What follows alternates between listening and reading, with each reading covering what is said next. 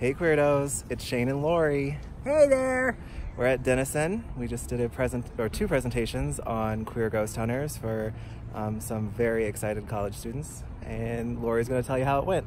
We had a blast. You know, this really is our most favorite thing to do, is to get out and talk to young people about queer history, queer ghost hunters, and you could see they were just enthralled. And today they had the most wonderful questions.